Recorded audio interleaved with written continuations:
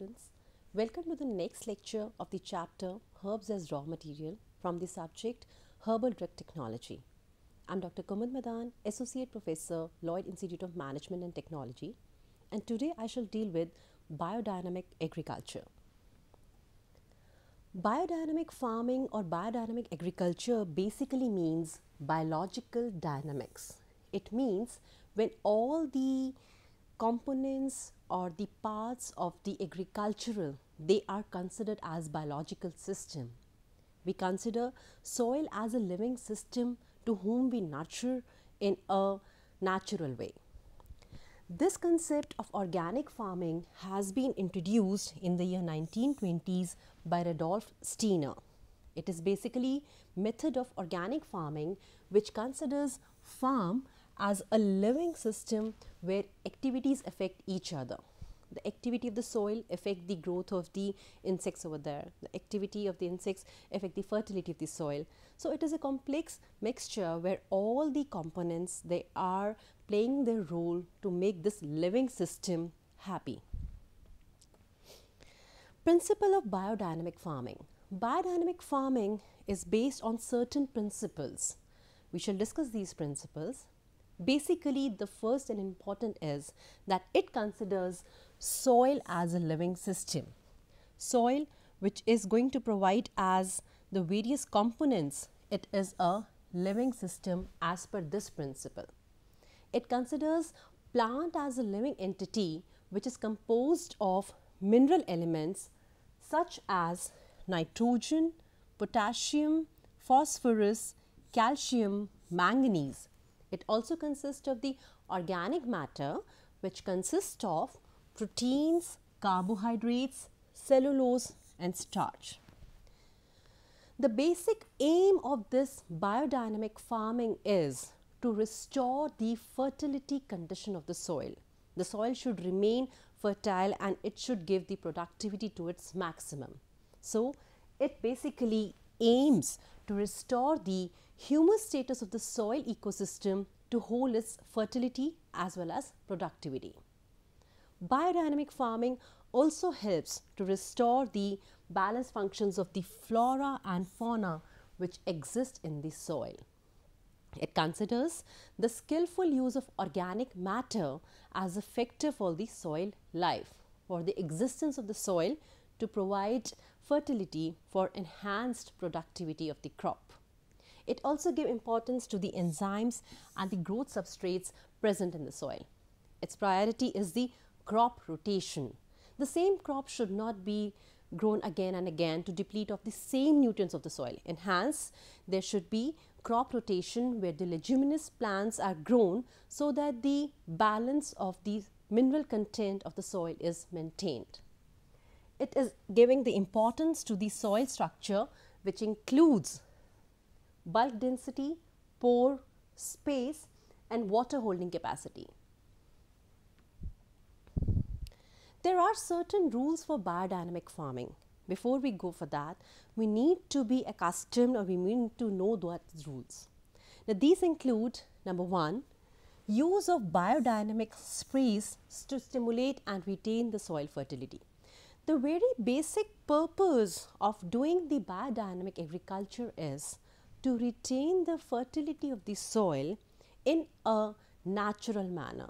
Without the use of chemical agents or chemical pesticides, we do maintain that fertility and humus content of the soil.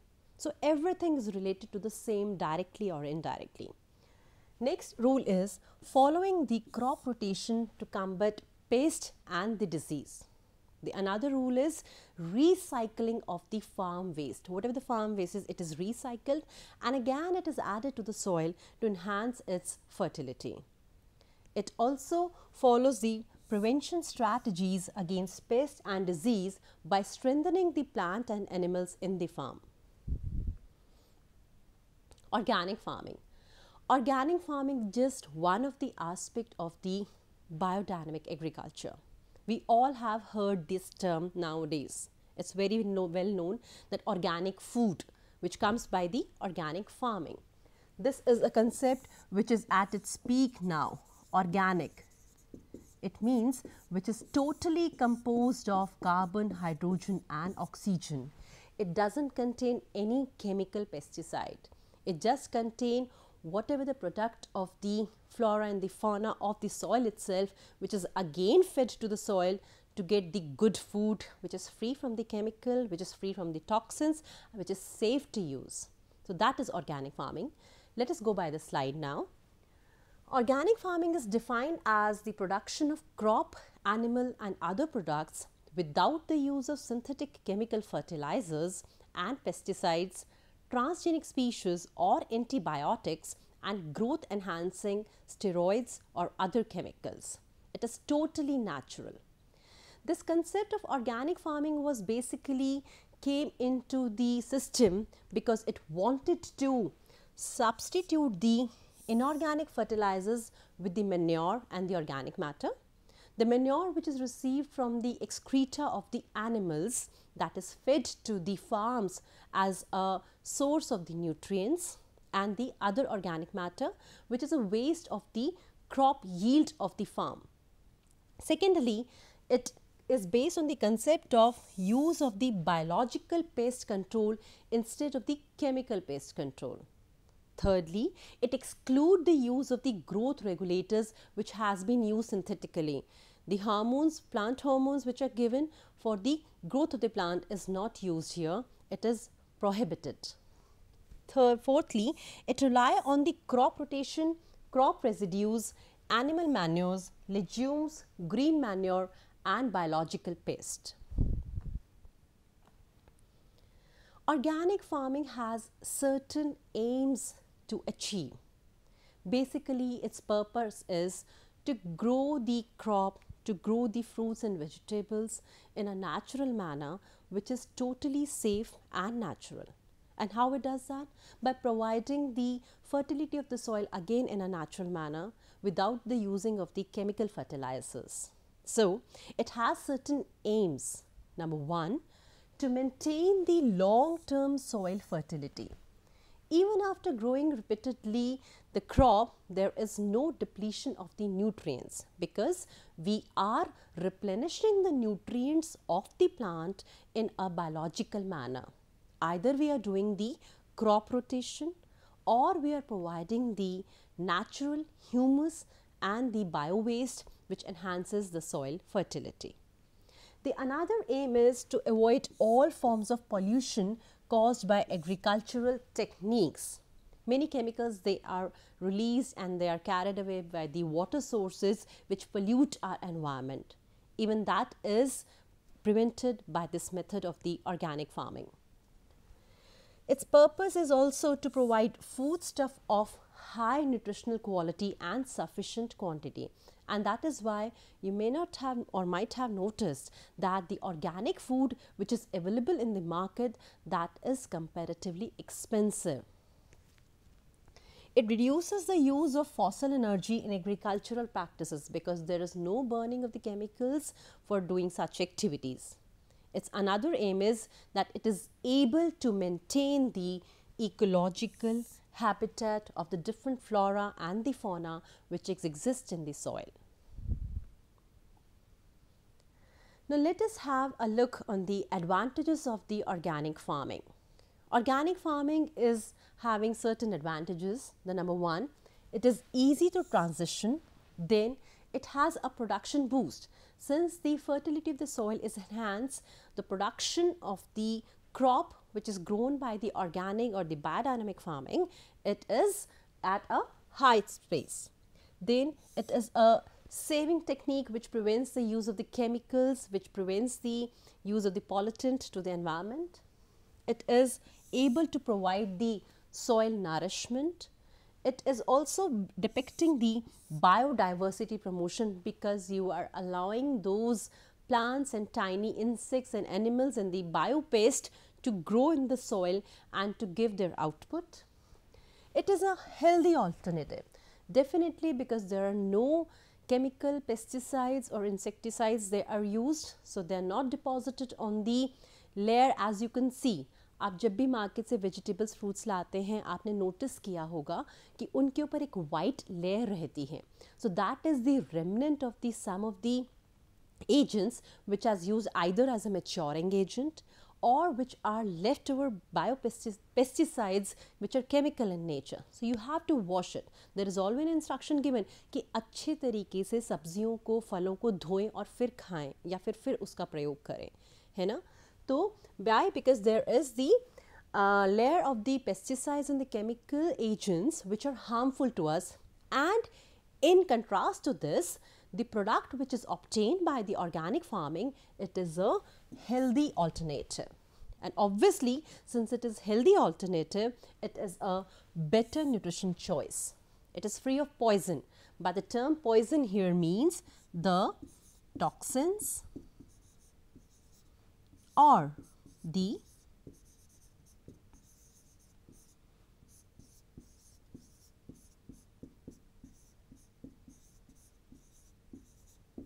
chemical pesticides which are harmful to our body. They have enhanced taste because that crop is having its own natural juices. So obviously the taste is enhanced, they are tastier and they have a longer shelf life. So these are the certain advantages of the organic farming, and this is the why today's society is switching over to the organic food. Although it is expensive, but yes, in the long run, it is healthier food. Now, practices of organic farming deals with certain techniques or certain processes, which are crop rotation. As I told you, the similar crop is not grown again and again on the same soil.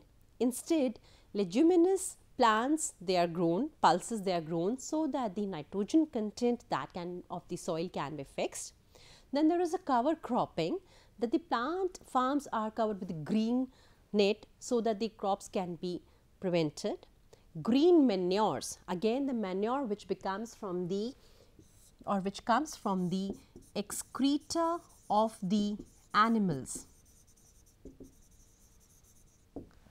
Foremost is used the cow dung. Obviously, the human excreta is prohibited here.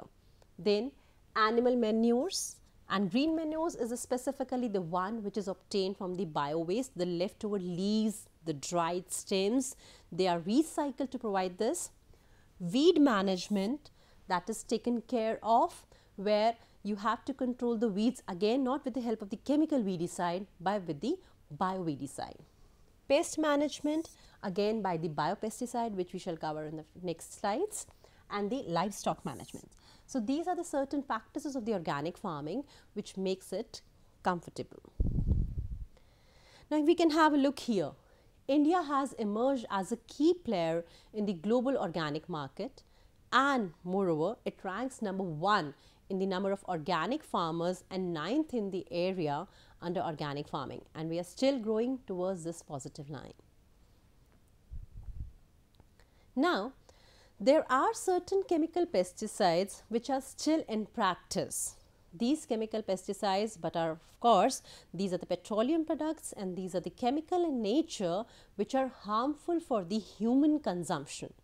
Although they are meant for killing the pest in the farms which destroys the crop, but since they are retained in the plant itself, they are consumed intentionally or unintentionally. These chemical pesticides have been banned, but still they are practiced in use. These chemical pesticides include insecticide, which is the one which you might have heard, that is DDT, that is dichlorodiaphenyl tetrachloroethene, though DDT is banned and no more used now. Gamexine, parathion and malathion. The chemical pesticides, another category includes the fungicides, which contains Bodex mixture, chlorophenol and antibiotics. Herbicides include 2,4-dichlorophenoxyacetic acid, sulfuric acid.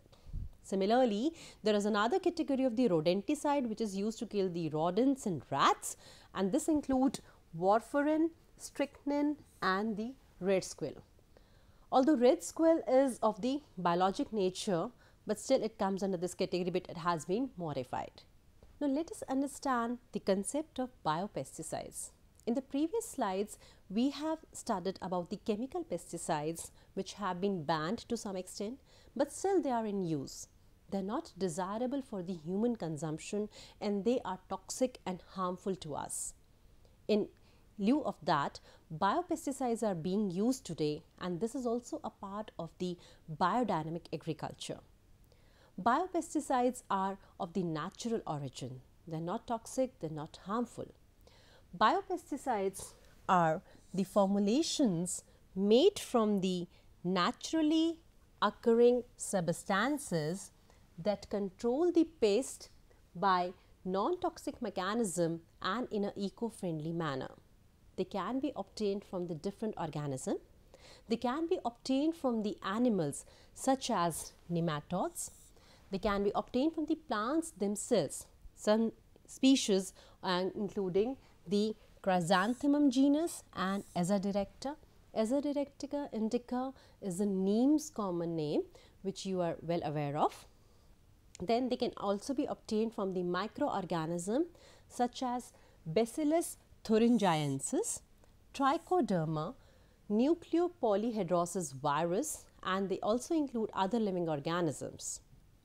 These biopesticides are generally less toxic to the user and are non-target organism, making them desirable and sustainable tool for disease management. Besides that, they do not also cause any sort of burden to the environment. Now let us have a look on the various advantages biopesticides offer. Biopesticides, as discussed in the previous slide, they are less harmful and they do not cause the toxicity or the pollution of the environment, and hence they have less environmental load. They are designed to evict only one specific pest, or in some cases few target organisms. So they are specific in their action to which pest they have to kill. They are often effective in small quantities and often decompose quickly, thereby resulting in lower exposures and largely avoiding the pollution problems. So there is no sort of pollution, there is no harmful effect, and they are required in a lesser quantity because they are specific in their action. When used as the component of integrated pest management, which is abbreviated as IPM program, biopesticides can contribute greatly, and hence the use of the biopesticide is promoted on a large scale. There are certain type of biopesticides. As I told you earlier, these biopesticides are obtained from the different organism. They can be obtained from the plant, they can be obtained from the animals, they can be obtained from the microbial flora as well. So we can classify depending upon their sources. Biopesticides can be of three types broadly: microbial biopesticide, biochemical pesticide, and plant incorporated biopesticide. The microbial biopesticides includes the biopesticides which has been achieved from the bacteria, virus, fungus, protozoan that target specific organism. On the other hand, the biochemical pesticides, these are basically obtained by genetical modification of the plant that produce the insecticidal protein. So their genetic manipulation is done to enhance their productivity so that large amount of insecticides can be produced by these plants. Then plant incorporated biopesticides, they include the naturally occurring such as insect hormones that interfere with the pest mating, and hence they prevent the growth of the further pest. The biopesticides are very useful and hence they are less toxic and less harmful to the environment. Thank you.